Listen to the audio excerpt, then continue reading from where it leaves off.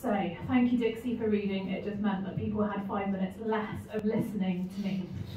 But we've got quite a meaty chapter going on with chapter 2 of Acts. And so the start of this talk comes with a bit of a health warning that I'm not going to try and attempt to get everything you could possibly get out of Acts 2, because if we did, we'd still be here in about 3 weeks' time. So hopefully we'll get an idea of what's going on, some big picture ideas and some takeaways that we can run with. We're going to start with reality, because as we come into Acts 2, the reality is that they, and they being the believers, the disciples, plus women, including Mary, Jesus' mother, and also his brothers, they were all together in one place. We've probably got a few other believers as well, because the figure of 120 is mentioned, and actually you're going to have to go quite a long way from the 12 disciples together. And the reality for them at the beginning of Acts 2 is that they are waiting. So in chapter 1, I don't know whether you've done chapter 1 or whether you're going straight in here. Serena might be about to nod at me. Straight in here, that's absolutely fine. That's what I thought. So in chapter 1, if you've read it, if not, you might want to read it later. You can get the backstory. But we heard how the believers had been told by Jesus to wait in Jerusalem for the gift that God had promised. And this gift was the baptism of the Holy Spirit. And the Holy Spirit had been promised to them. Did those people know what they were going to expect? Did they know what it was going to entail when the Holy Spirit came? No. Did they have any idea? I suspect not really. They knew they were waiting. They were being obedient. They were doing what they were told. And I think they were probably waiting for another person to walk in a bit like Jesus had done. I think that's what I would have been waiting for. But the group was together and they were waiting for this promise to be fulfilled. And while that happened, Pentecost came. And it's been termed Pentecost as an afterthought because of what happened. But actually they were gathered in Jerusalem, and loads of people were gathered in Jerusalem because there was a Jewish festival happening at this time. And it was called the Festival of Weeks, which sounds a little bit random to us. But it was when people came to Jerusalem to offer the first fruits of the harvest. So literally the first items that had grown in the wheat harvest. It was a thanks offering for the produce that would literally keep them alive. So Jerusalem was packed with people who wouldn't usually be there. People who came from all different cultures and spoke all different languages. And so they've been waiting. I think if this group here, there's a lot less of you than 120, but if you've just been told to wait, there'd probably be quite a lot of talk of why. Why are we waiting? What are we waiting for? Who are we waiting for? Probably not much time before they're sort of a bit restless and a bit grumbly of, oh, why are we still waiting? When are we going to get what we're waiting for? So I just want you to imagine for a second, how many of you have been camping? You can go for a show of hands if you want to. Okay, so a fair few of you. How many of you have camped in strong winds? Who actually enjoys that? Hi. Okay. So I love camping. Always have done. I used to go camping a lot when I was a child, and I still do now. But when I was a kid, I was probably about 10, we went out one evening from the campsite, and we came back, and the tent wasn't there. Or rather, it wasn't where we left it. It was a crumpled mess about 100 metres up the field, because there were strong winds. And I think probably from that point on, I've always been quite wary of strong winds, especially if you're not expecting them, you're in a tent, or you're inside and you don't want the wind to be inside with you. Because that's what happened in this reading, isn't it? A sound like the blowing of a violent wind came from heaven and filled the whole house where they were sitting. It wasn't that they heard it from the outside and thought, oh, it's a bit rough out there, I'm going to stay in here. This was in the house with them. And we have the luxury of being told that that sound came from heaven, But at the time, if you were one of those believers sat in that house, how do you think you would have felt? And then it kind of gets a bit weirder, perhaps same level of weird as crazy winds in the house when you're not expecting them. But tongues of fire came to rest on each of them. And at that point, I can imagine it was awe-inspiring. I can imagine it was also potentially terrifying and very strange. However, these signs that we've heard about didn't happen in isolation, because all of them were filled with the Holy Spirit and began to speak in other tongues. So I'm just going to stop there for a second. Some of you might have experienced something verging on this, probably not the roaring wind or the actual kind of tongues of fire. But you might have been in a situation where you've experienced the Holy Spirit fall. And it might have been awe-inspiring. It might have been a bit terrifying because you didn't know what was going on. But for those believers, I truly believe that they would have known that it was the Holy Spirit. They would have known that it was the gift that their friend and teacher and Lord, that Jesus had promised them. And so that would have taken over with any fear that was going on. So I'm not here, probably many of you would breathe a sigh of relief, but I'm not here to give a detailed talk about the gift of tongues tonight. But at this point, in this account of what we're hearing, the Holy Spirit enabled believers to speak in tongues, and it's for a very specific purpose in this passage. The gift's not limited to that, but that's for another time. But in this context, it serves a particular purpose. Because I think we can assume from what we hear next in the passage that the sound like the rushing wind wasn't restricted to just inside the building. It wasn't just where the believers were. And that when they were speaking in tongues, they were speaking in these other languages, and that's what I'm at the moment terming as speaking in tongues, that they weren't whispering. Because those outside the house, the place where they were, they heard what was going on. So Jerusalem was full of people celebrating this festival of weeks. And they were Jews from all over, from every nation under heaven, is what it says in the passage. So they were confused and a bit sort of bewildered, because they wouldn't have expected to hear their own language. Not unless they were with people who'd come with them, if you see what I mean. Because the people who were speaking were from Galilee, that region in Israel. They shouldn't be speaking, naturally, those languages.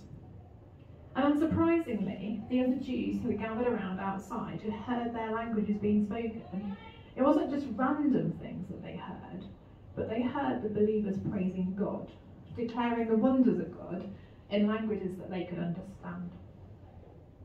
And yet, people being people, instead of sort of everybody being amazed and a bit perplexed in a good way, some people assumed they were drunk. I'm a bit curious as to how they thought that people who were drunk could speak foreign languages fluently, but hey ho, it is what's being recorded. But just let's wait a second here, both for us hearing this now, but also for the first readers, those people who experienced this firsthand. What do you think they were thinking? How do you feel when you hear all of this? What do you think would have been going on for them then? And so our next point is reason. So what was going on? What was happening? What was the reason for it? So Peter, along with the other disciples, stand up and addresses this crowd that has gathered. And he's setting the record straight. He's clarifying that they weren't drunk at 9 o'clock in the morning. And he explains what actually was going on. Because Peter is well aware that what has just happened needs explanation. So Peter refers back to what many of us would know as the Old Testament.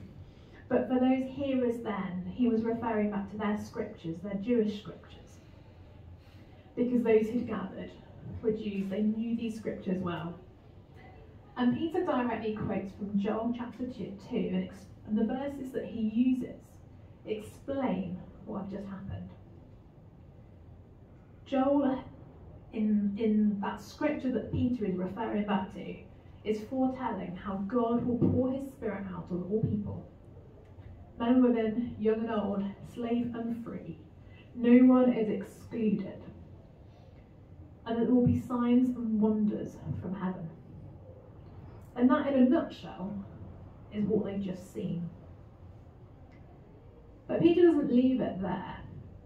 Instead, he summarises the gospel in the following kind of 3 verses. So I'm just going to read, sort of pull the things of what's going on.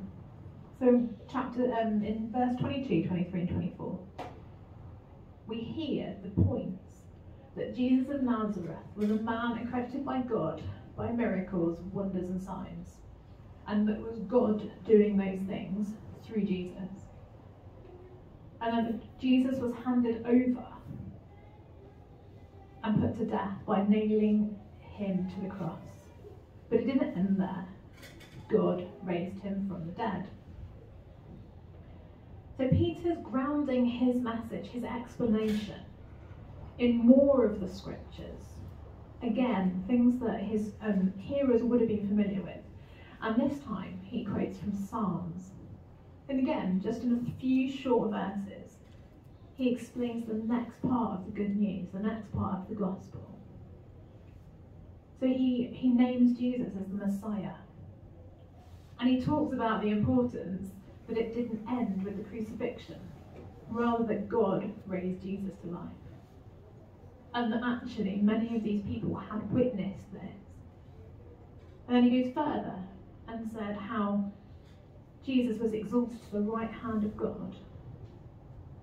And then he'd received from the Father the promised Holy Spirit. And it was that Holy Spirit that has been poured out on these people here and now. And then he really lands it with verse 36. He's addressing that crowd, all the people who are listening, by their combined name. They're Israelites, they're people of Israel. And he just says, God has made this Jesus, whom you crucified, both Lord and Messiah. Peter has explained what has happened. He's rooted his message in the scriptures that they'll understand. He's kept it simple and short and to the basics. There was no need for him to get too flowery or too lawfully. He didn't go on and on and on about it. And he's addressed them by their name, by their collective group. He's speaking directly to them. And that was summed up in that verse 36. But a response is needed. So where do you feel that you're at, having heard all of that? What do you think they would have thought when those first hearers had heard from Peter all those years ago? They have a question. And they asked Peter, what shall we do? They were convicted that they needed to do something. They knew they needed to do something, but they didn't necessarily know what that something was. So Peter gives a really straightforward answer with really clear steps. Repent and be baptized. Repent, turn away from what it is that you were doing, where you were going, and rather turn towards Jesus. And be baptized. It was an outward sign of what was going on in their hearts. And he says that to every one of you, in the name of Jesus Christ, for the forgiveness of your sins. That's why they were doing it, to be forgiven, once they'd turned away and repented. And then what happens? Then you will receive the gift of the Holy Spirit. It's not you might, or if it's a good day you will. It's if you repent, you're baptized, you receive the gift of the Holy Spirit. But Peter's message did require a response. They had to actually decide whether or not they wanted to repent and be baptized.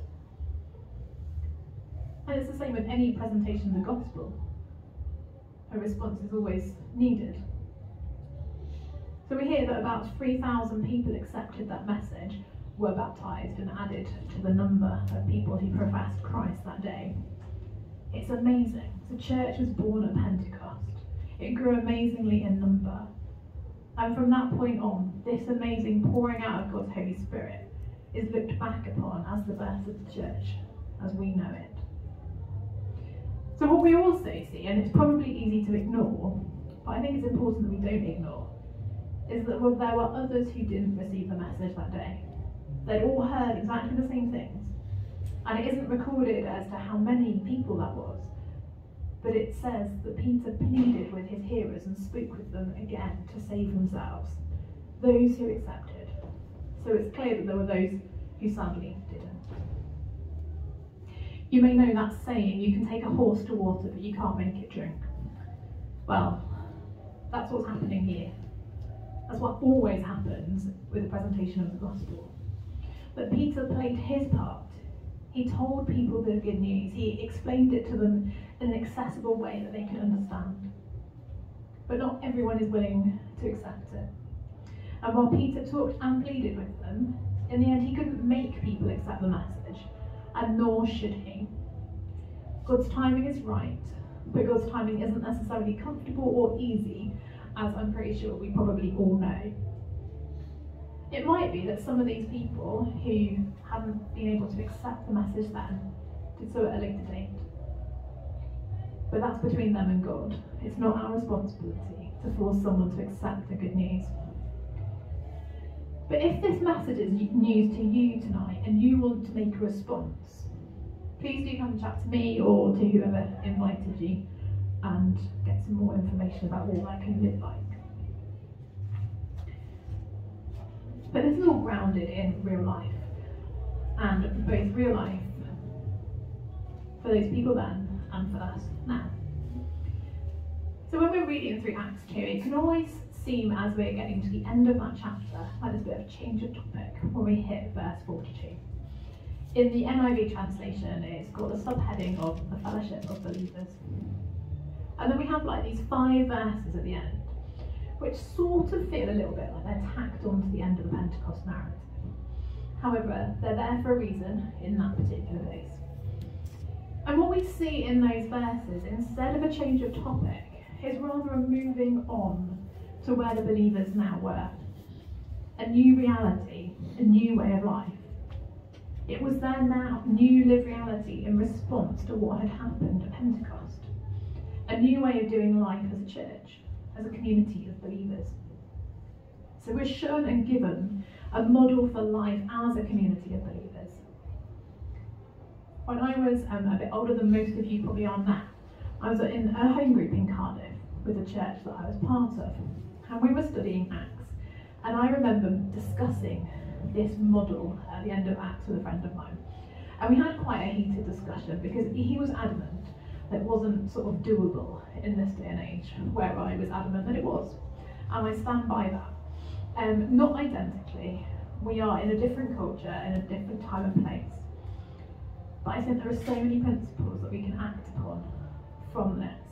And from that point on, these verses have been some of my favourite in the Bible and just really special to me. But I think we can learn so much from them. And they're so key to an effective Christian life. So for those of you who've been around Christian communities, normally churches, for a while, many of the things that we sort of hear mentioned and listed will be really familiar. So the model of life that the collective believers were embracing included teaching, hearing from those who've been anointed to teach the scriptures, fellowship, to encourage and build each other up, what you've got here, breaking of bread, following the pattern that Jesus taught his disciples on the night he was betrayed, and prayer, talking to God, our Heavenly Father, individually and in groups. And everyone was filled with awe at the signs and wonders the apostles were performing. And they were only performing those through the power of the Holy Spirit. It wasn't them doing something special on a human level. But why were they doing that? The awe part is probably fairly self-explanatory, that if you're seeing signs and wonders, perhaps people being healed or set free, that actually those things are awe-inspiring. And on the day of Pentecost, what was the purpose of the wind and the tongues of fire and people speaking in those different languages? They were dramatic manifestations of the Holy Spirit, and they pointed to God's power and authority. And people were blessed as a response. People came to know God and Jesus as a response. So going forward, signs and wonders performed by the apostles would be performing the same purpose. They'd be pointing to God and his power. The believers were all together. They had everything in common. Yes, let's just sink that into where we're at. They were all together and they had everything in common. Not that they had their own, food in the cupboard or their own wallet for the money that they felt like was totally theirs. It was all held in common, and yes, they probably would have had individual belongings. But there was a communal nature to things that meant that nobody went without. It might actually be easier for many of you to grasp that concept than perhaps people who are a bit older, like me, who kind of live a more kind of compartmentalised life. Because I guess many of you will probably see each other on a daily basis. You may well be in and out of each other's homes and sort of eating together and studying together. But I think that's what we're having described to us, that there were less barriers. Yes, life was different back then, it was more localised. But this was still very different to the cultural norms. And why? Why was it? Why was this important? Because people shared, and as a consequence, everyone had enough. There were no needy people among them. And they shared beyond the biological family structure. And behaving this way, they created a new community, which acted like a family, but without the biological bonds. So it's like they found a new family. They formed a new family in Jesus. It was bound together by Jesus. And there's a technical term for this, if anybody is interested. It's called a fictive kin group. But it's really important because of what they were doing, and it was countercultural.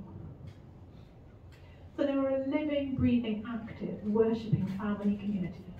They ate together, they worshipped God together. Natural things to do in your new grouping. But this fueled them for continuing to live life as believers and to spread the good news.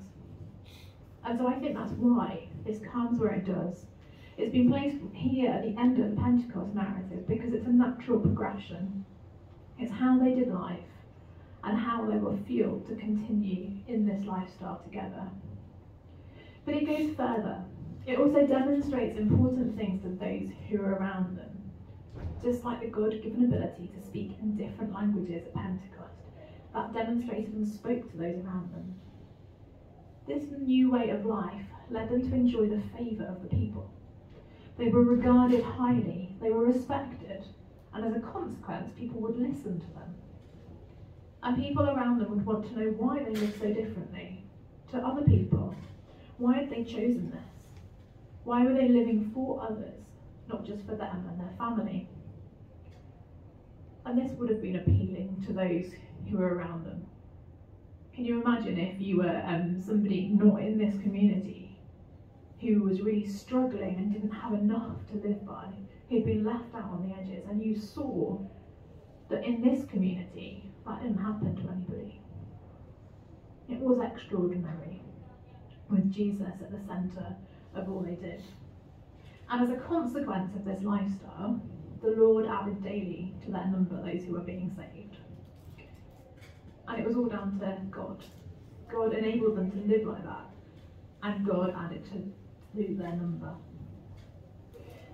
The way we live our lives is vitally important, sometimes more so than the words we say, especially if our lives don't reflect what we say, because people notice. And I'm not talking about being joyful all the time and saying everything's okay when it's not. That's really not where I'm at. But what I'm talking about is saying one thing and then demonstrating a completely different thing with your actions. because people will notice and know that there is a discrepancy. So it's worth thinking about what our communities reflect to those around us and how they can be appealing to those around us. In a culture where community is so often lacking, sharing a simple meal together, as many of you I know were doing last term in impact groups, can be really, really special. So as we come into land, what do we learn from Acts 2? In a nutshell, quite a lot, I'd say, but waiting and obedience are important. The Holy Spirit is for all believers, and the Holy Spirit equips us to share the good news. When signs and wonders happen, there may need to be some level of explanation in order for people to understand what's happening. I'm not saying you need to be able to explain sort of X, Y, and Z, because God is beyond our understanding. But you might need a level of, when God's Holy Spirit comes, sometimes X can happen, and that's okay. I see the next point as a very good thing. The gospel can be told in very few words. I think Peter managed a very comprehensive account in about 6 short verses. And the good news is for everyone. There's no barriers to people. There's nobody who's not able to hear it. But it requires a response. And that response isn't the responsibility of the person giving the account. It's between the hearer and God. We're given this amazing model of how a fellowship of believers, how a Christian community can look, which should be different to the culture around us. But it's different in all sorts of good and appealing ways, which mean that some people, not all people necessarily, but will be attracted to it and want to be part of it. And it's always the Lord who adds to our number, and praise God for that. Amen.